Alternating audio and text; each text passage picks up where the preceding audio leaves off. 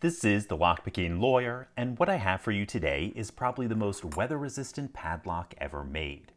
It's the railroad version of the Sargent and Greenleaf environmental padlock, and it was sent to me without a key by Chris in Florida.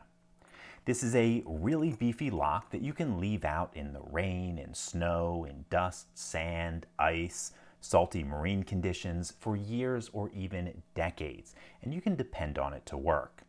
So you can see why this might be attractive to a railroad to lock a seldom used gate or switch or storage shed.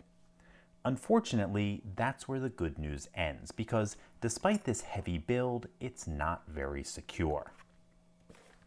Now, Chris asked me to do two things. First, he wanted me to pick it and then disassemble it so he could see what's inside. Sadly, I'm going to have to disappoint him on both counts.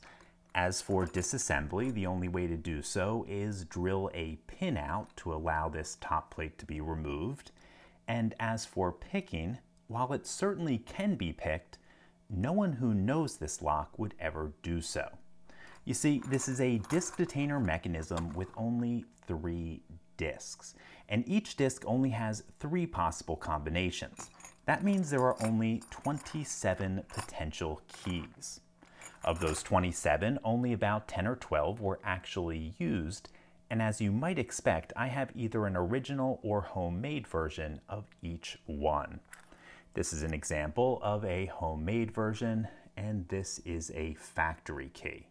So, despite Chris not sending a key, it took me about 20 seconds to figure out that the 102 key was the one that opened this lock.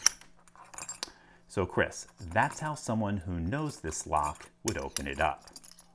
Looking at this homemade key, you can see just how easy it was for me to hand file this out of brass rod stock, though it just so happens I have an extra original 102 key, so that will join this lock in my collection. Now, the real question here is why railroads would use such an insecure system on critical infrastructure. I mean, Sargent and Greenleaf does have a higher security version of this very lock.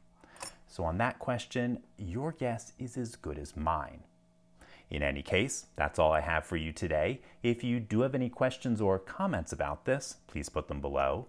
If you like this video and would like to see more like it, please subscribe. And as always, have a nice day. Thank you.